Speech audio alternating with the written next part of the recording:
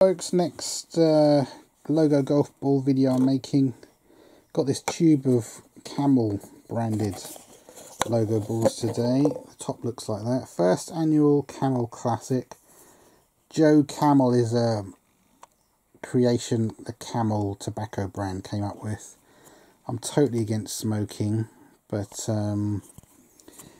as I have smoked in the past, and as Camel is a huge brand, I thought I'd get these 3 brand new Spalding golf balls. Look at that, absolutely mint condition.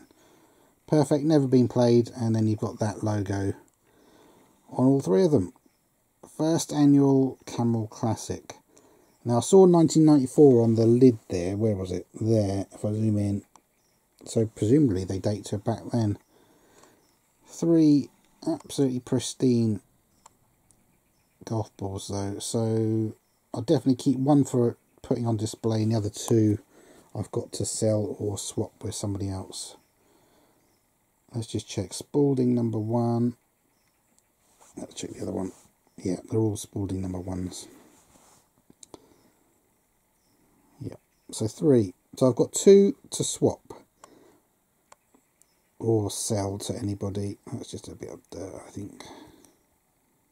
What is that? Some tiny mark there, but I don't know if that'll come off or not. Can't tell at the moment. Yeah, anyway, Camel.